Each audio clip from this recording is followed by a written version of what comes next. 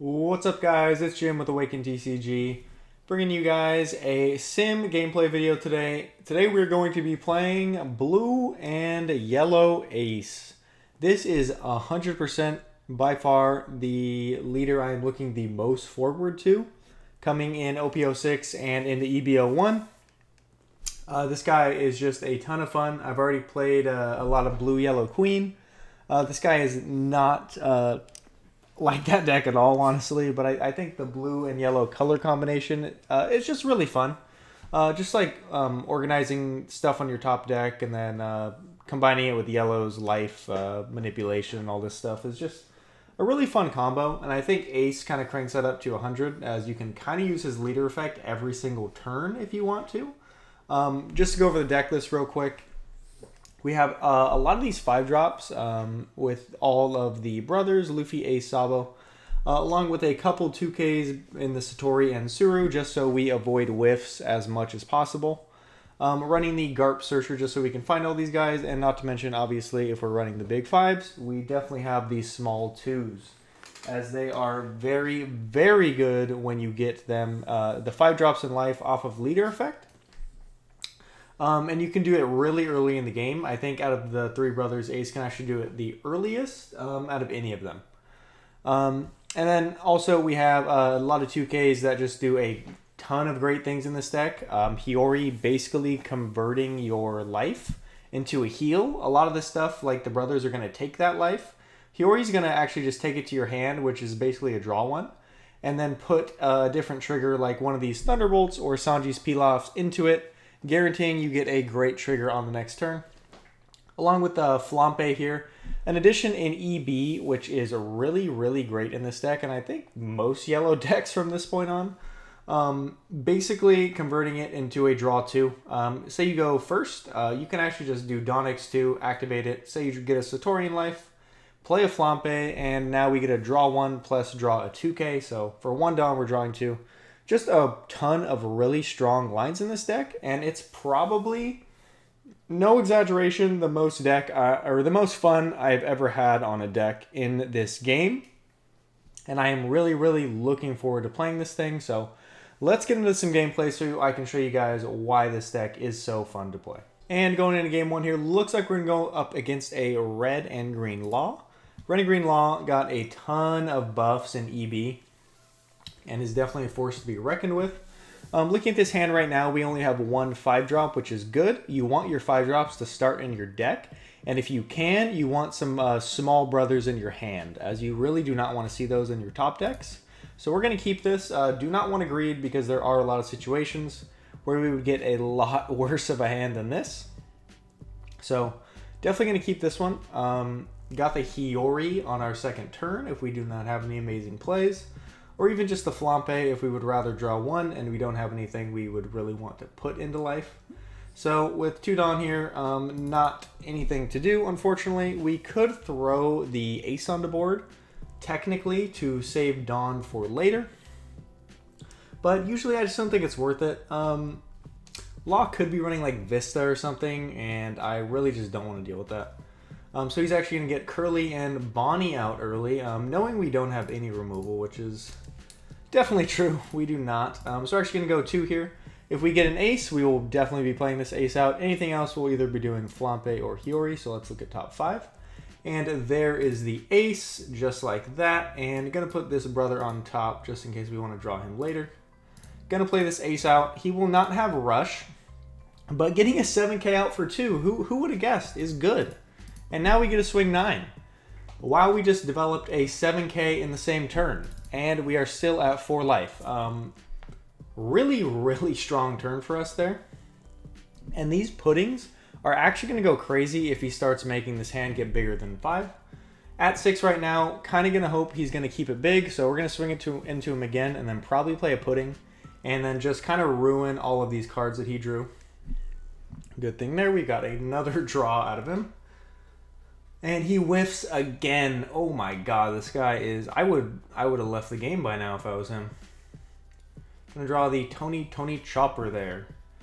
Gonna put 2 here, since we really do always just put 2. And then see what we get. And then we basically flex on what we're gonna play here. So, with Flampe in hand, probably going to use the Flampe this turn and just swing big. So let's go ahead and grab Satori since I'd rather put Satori to hand. We'll put Luffy and Sabo to the top. This deck actually cycles through itself a few times, so it's definitely worth it to do that. Gonna swing at the Bonnie here. I think it's probably worth it. If he wants to give us Chopper, he can go ahead and do that. We will just swing in and do it again. But he is smart there, and he will not be doing that. I think this is a turn where we can play the ace out. Or we can actually use it for counter for later. Probably would rather do that. Bit of a funny turn here, but we're just going to swing 10 and then probably play the Flampe. Could have done that better, but there really was not a reason to actually swing more into the Bonnie. Obviously I could have, but really just not worth it for me. And now we're going to be at 7 right now. He has another Bonnie in hand, which is great for him. Going to draw the Cavendish. That card is an absolute menace, and we're probably going to see it on full display right now. He actually doesn't have a great board to swing into Ace right now, the character I mean. If he wants to swing to leader, it shouldn't be too hard, as he is going to do right now. I think we're going to take this one to see what we get. We get Kid Sabo, and we actually haven't seen a Sabo in the top 5 yet. So the odds that this top 5 is another Sabo is actually really high. So that is good. We're going to get rid of one of our puddings right now. We do not need 2. And we actually have all of the brothers. So this should be basically a guaranteed brother. And that's definitely going to be the Sabo. And I think we're actually just going to KO the Cavendish. Probably going to be completely worth it there. So we'll go 7 to that Zoro. See what he gives us. If he does give us counter at hand here, that's actually pretty good for us. Because we're going to be clearing this board. And also taking cards out of hand at the same time. But he's going to play it smart. Not do that there. We're going to play the Sabo out. And we're actually going to use the card action, trash our top life, and get rid of the Cavendish. We do not want that thing sticky on board. And let's go 9 to face here. If he does end up taking, we are going to play Pudding and bring him down to 5 cards in hand. Kind of screw his whole hand up here. And he is going to take, and this Pudding is going to be devastating, getting him back down to 5 cards in hand, and they are a completely new random 5, so those cards he searched out earlier are now not in his hand anymore. Always while you run the Pudding, there's a ton of decks that like to keep their cards in hand. Law is probably one of the best examples, as he really does search out a ton of cards. Looking like he's going to swing a couple times into this ace. I think we'll save it once, and then see what he does after the fact. Because his best swing is leader right now. If he does have a Rush Zoro in hand, which he definitely could have drawn, it might be a little bit annoying.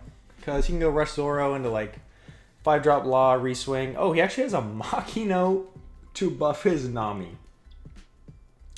I don't think I want to give him every card in my hand right now, but if he does swing 6, I think we do want to give him another 2K. These Surus are not going to be doing much. So there is a world in which he actually can't play Zoro, now that I think about it. Well, he actually could if he decided to take one of these back with a Law blocker. But do we think he has a Law blocker is the question. And I really do want to put pressure on him next turn. There is a world where I actually get ace in my top life, so I think we just give this to him. And then we can kind of just swing into board. He's actually going to play a Beige. Yeah, and that's what Pudding does. It just completely destroys your hand. We're going to get a Sabo here, which is fine. We'll just be using the Hiyori to get rid of it. But let's swing a bit lethal into his board here. We'll go... If he counters out of this, he does not know what he's doing. So yeah, he's going to accept that. Fine by us. Swing 4 into the Dodon. You know, I maybe could have gone lead, but you just kind of want to starve Law of Resources. That's really the way to deal with this deck. So we're going to do that as much as we can. And if he decides to give us a 2K or a blocker, I think that's actually better than him taking it. But yeah, he is not a bad player. He's going to accept that. And I think we're actually just going to end up playing a Luffy this turn. He's actually going to probably make better use of this Sabo than Hiyori would. So in that case, gonna go 7 to lead, and then follow it with a 9 to lead. And we'll play Luffy, who will allow us to draw 1, and we'll just trash this Sabo, which is fine with us. Because Hiyori, you know, she technically could put one of these Luffys in life for next turn, but I really don't want to use Luffy next turn. I want to go for game next turn. So that is what we are thinking. He's actually going to give us the blocker, which is cool. We are completely fine with that. I'm going to go 9. If he wants to go down to 0, he can, which is really risky, but I am not going to stop you. So we're going to send that Sabo to trash and just turn it into a draw 1. Just a ton of plays, a ton of cards in this deck that can make use of these cards that are going to be bottom decked at the end of your turn. Actually, they go to trash. Yeah, at end of turn, send all face-up life cards to your trash. They do not go to the bottom of the deck. So he's going to have Brook into Nami. That's definitely not the strongest play here, and he's going to draw the 1-drop Tony Chopper, which is annoying, don't get me wrong, but I'm not going to say it's very powerful.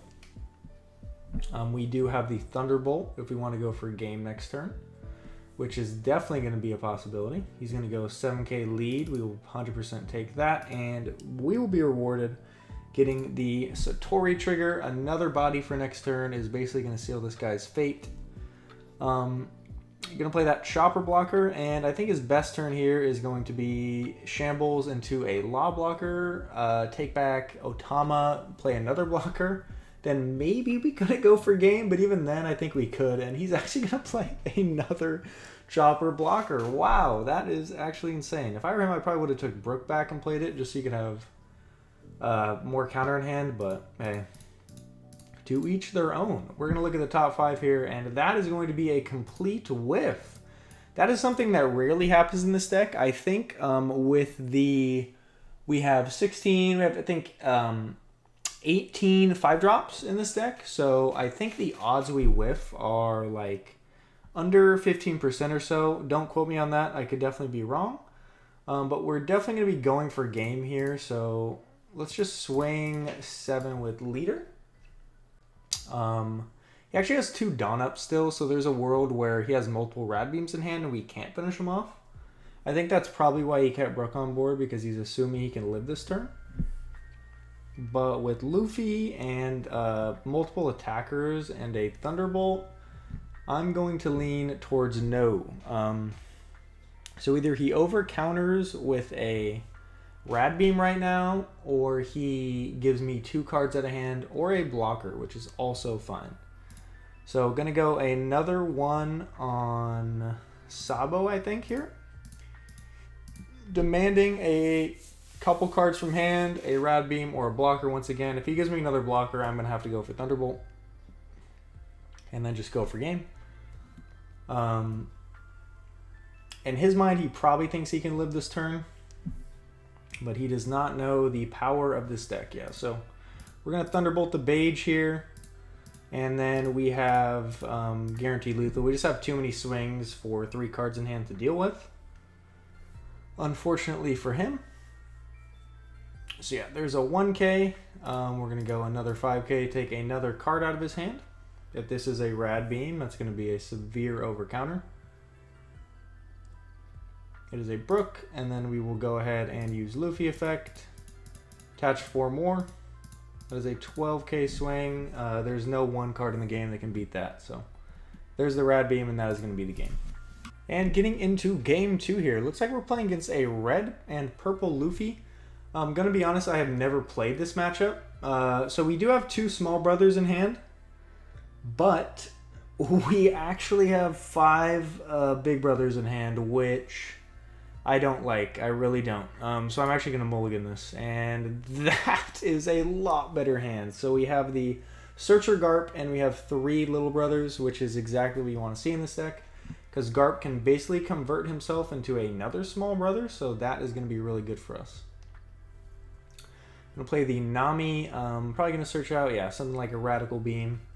Very common search for this deck. And on our turn, we will definitely be playing a Garp. We do draw into 5-drop Ace, which is not great, but we have 2 Luffy's Ace in hand, so we'll definitely grab the Sabo. We do see the 2 Sabos in the search here, but you always want to have 3 brothers. Obviously, the Sabos are kind of a lower chance now, since we know there's only 2 more that we can actually find. But you just always want to have these options, if you can. He'll swing 6, we will take with no trigger. We do find another 5-cost Luffy, which is not good, not gonna lie, but we're just gonna use it for counter. Another 1-drop Garp, don't think we need it. Let's look for a brother. We get the Sabo, exactly why we took it. And we will just use the Sabo and not use effect. Do not want to go down too low in life, especially against Red Purple Luffy. That is definitely a big no-no. Gonna get rid of that Zoro, and we will just pass back to him. Now a 7k leader. If he wants to play something on curve, he actually can't swing into us as 6k Luffy, which is why these early game brothers are so strong, developing these big bodies while making your leader unattackable. So if your opponent wants to play on curve, they usually can't attack into you. But he's actually going to attach 1 attack into us anyway. We'll get rid of this 5-cost Luffy. We do not need it right now. Maybe could have got rid of one of these small Luffys, as we already have 2 of the big ones in trash, so the odds we're going to get to use both are a little low. But they are definitely better to keep in hand than this 5-drop. It's definitely good sometimes, but it's definitely a pretty rare occasion. And he's going to leave 4 Dawn up, which 100% reads to me he wants to use the the event that ramps, but he's actually at 3 life still, so he can't use it yet. So we actually get the Ace here, which is great. So we are going to definitely be playing that, and going to be taking it out off this Ace. And then with the rest of our Dawn, probably just going to be swing big. So we'll go 6 here. Just try to get a card out of his hand. We wanted to over counter if possible. And then he's going to want to use the plus 4k. So we are actually going to... I think we don't want to let him use it, because if we do let him use it, he actually gets to ramp to 5. Yeah, he actually gets to ramp to 8 next turn, which we don't want. So we're actually just going to be a bit of a little shit, and we're going to search out probably the Luffy here.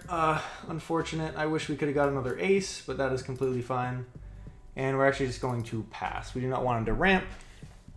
We want him to be stuck at 7, so he cannot get to that 8 and be aggro on us. We could have swung 10 and made him give us 2 cards, but I think it's better to keep him off his ramp. And yeah, he's going to play Nami here. Grab that 2k, so we know he has a 2k in hand, which is fine. Again, if he wants to play anything big right now, he's going to have to attach a bit of Dawn. He could swing at Sabo, but that is not the best target in the world. We'll definitely give him a 1k for that. We just want to have bodies on board to chip cards out of his hand if we can, since we know he really doesn't have the cards to chip cards out of our hand. Unfortunately, don't have a 2k for this, so we are going to have to give him that. And we now are probably just going to go a little bit aggro. Let's hope we get a Luffy from this top 5. We actually don't. We actually don't get a 5-drop at all. So that's pretty unfortunate. But it does happen in this deck. You're bound to see situations like those. So we're just going to draw 2 here. And with another Luffy here, the odds we see one in top life are really low, unfortunately. So I think our optimal swings here are just 8 and... No, sorry. We can actually go, yeah, 8. We go 8-8. I think 8-8's good. Or we can swing into the Zoro. But with 7 Dawn, I guess he can't ramp into 10-drop Luffy next turn. But we don't want to deal with the Zoro, so we probably... No, we'll go 8-8 lead. We just want to put on pressure.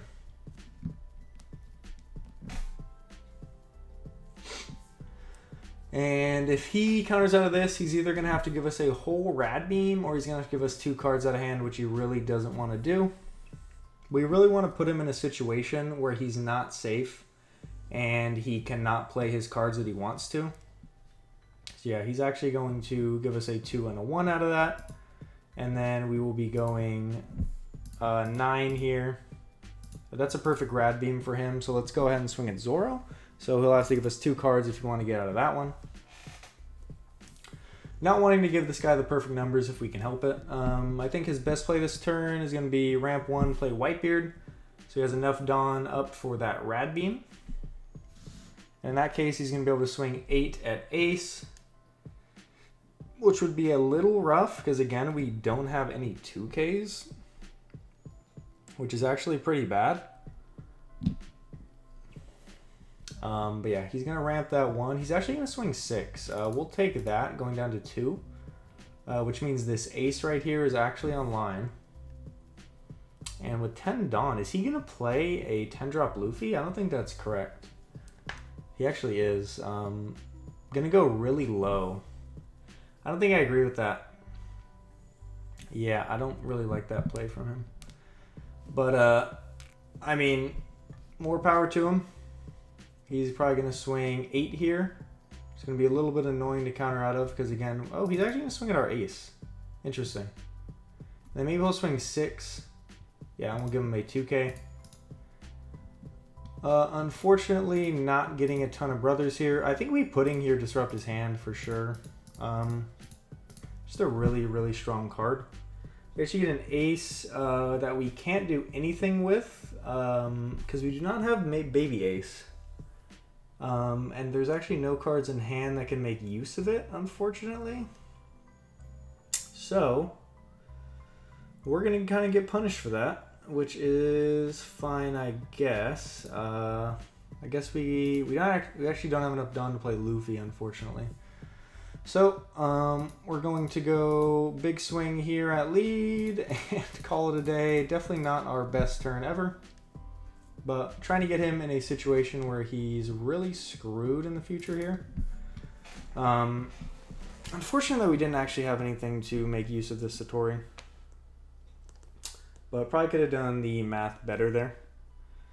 10-drop Luffy on board right now. He's only at 5 Dawn, which is not good for him. We really, really do need an Ace. I really wish we had a Baby Ace in hand right now. We've already used one, and I don't think we've seen the other one. So there's a possibility they are in these 2 life. But definitely not the highest chance of all time. So we're going to see there. This 12K is obviously going to be beating our head in every turn. We're going to actually have to take this one as well. I do not want to get rid of every card in my hand. Finding none of our 2Ks this game is pretty crazy, and more Luffy's in life. The Garp draw there is actually fantastic. I'm going to bet that there's a Baby Ace in this top 5. There's not. Oh, there is. Okay, yeah. That was a great gamble for me. Boom. Look at that top 5, and we completely whiff. That is not good. Yeah. I think we're dead next turn, ladies and gents. We really did not show what this deck can do this game, unfortunately. Could play 5-drop Luffy. That's not really doing much for us. So I think we kind of just have to hope by some stretch of the imagination he has no counter in hand, which I'm going to say he doesn't.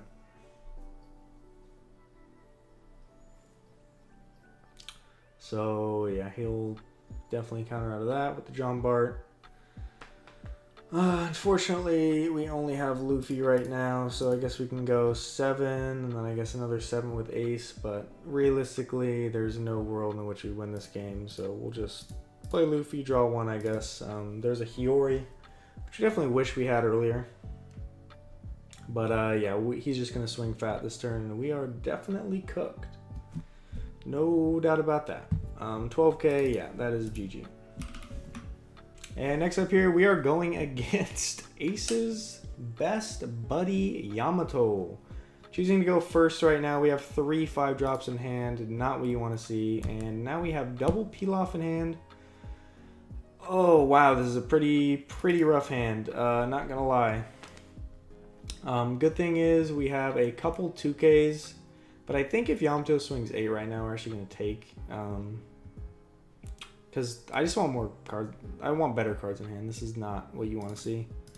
Thunderbolt. Unfortunately, we get the Thunderbolt there, which is always bad when nothing's on board. So we have either the Sabo or the Luffy. I'm going to actually lean towards the Luffy right now.